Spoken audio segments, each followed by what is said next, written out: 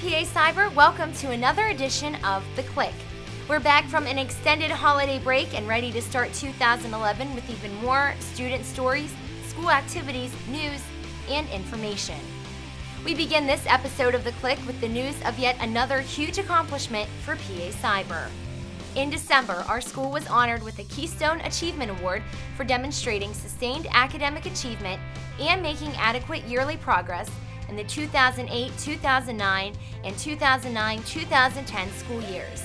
And PA Cyber is the only cyber charter school in the state to win this award. The large Keystone-shaped placard will be on display here at the school's administration building. Well, high school students, what do you think of the new Study Island interface? The new look, which launched in early December, now allows you to post your picture, take part in polls and forums, and read age-appropriate articles, so be sure to check it out. Well, students, this is where you can grab your parents because we want to hear their thoughts. PA Cyber recognizes that strong continuing family and community involvement in all aspects of school programs and activities provides support for measurable improvement in student achievement. In order to determine the effectiveness of our programs, we're asking all parents and guardians to take our annual survey to help us measure our success in you. To do so, click on the link attached to this episode or see the posting in Blackboard. Well, I know there's a lot of snow on the ground right now, but I want to talk summer with you for just a moment.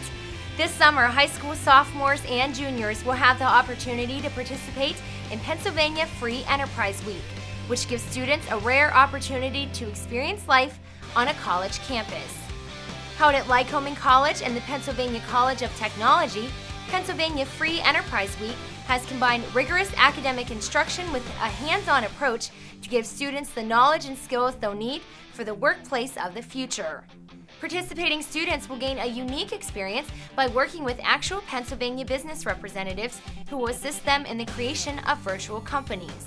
Students will learn how to become better decision makers, strengthen their strategic planning skills, and sharpen their presentation abilities. For program dates, information, and an application, visit www.pfew.org or contact the PA Cyber Guidance Office. Well, please join me in congratulating Mr. Richard Russell as the KDKA Teacher of the Month for January. Mr. Russell is an IS on Hispanic Academy in Wexford, as well as a student achievement representative for his team, and he's also an accomplished actor starring in many local theater companies. If you have Mr. Russell, be sure to congratulate him on the honor. And now from school news to student news, it's time for the Student Spotlight. Student and gymnast Abby Kaufman recently competed in the National Judges Cup, where she took gold on the vault and the bars and tied for first place in the all-around. Abby also received silver on the beam and the bronze for her floor routine. Student Emily Wiseman is volunteering with the St. Jude Children's Research Hospital's annual walkathon in Johnstown, PA, and she's inviting any student in the area to come and join her. The event, which raises money for cancer research for children, will be held on March 5th, and to participate in the walkathon, you must raise a minimum of $5. For more information, you can see the flyer attached to the Click email. 8th grader Christy Orlikowski performs with the Manhattan-based dance company Generation X, a teen performance crew with backgrounds in dancing, gymnastics, singing, and acting. Christy and the rest of her crew will have their debut performance on January 22nd in The Takeover in the Alvin Alley American Dance Theater in New York City. For more information on Generation X, you can visit www.kpdcworld.com. Senior Billy Catrone was named the GoErie.com Boys Basketball Breakout Player of the Week for the week of January 7th. Catrone, a senior guard for Commodore Perry High School, is emerging as one of the top scorers in his region, netting 30 points in a 70-52 win over Calvary Baptist and 30 in his team's loss to Conneaut Valley. Well, congratulations to Jocelyn Gruber, a PA Cyber GATE student who was chosen as Pennsylvania's Miss Outstanding Teen.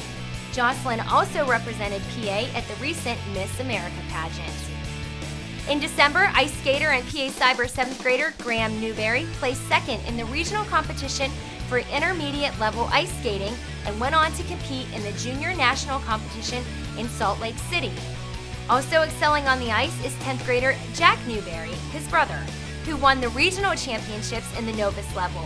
Jack also won the Eastern Sectional Championships and will compete at the U.S. Nationals in North Carolina from January 22nd through 24th. And finally, 15-year-old Josiah Baker and his father climbed Mount Kilimanjaro from January 3rd through the 14th. The purpose of their climb was to raise awareness and funding to dig clean water wells in Kenya and Tanzania in East Africa. Over 6,000 children die every day due to illness that is directly connected to the unclean water that they have to walk up to 7 miles a day to gather.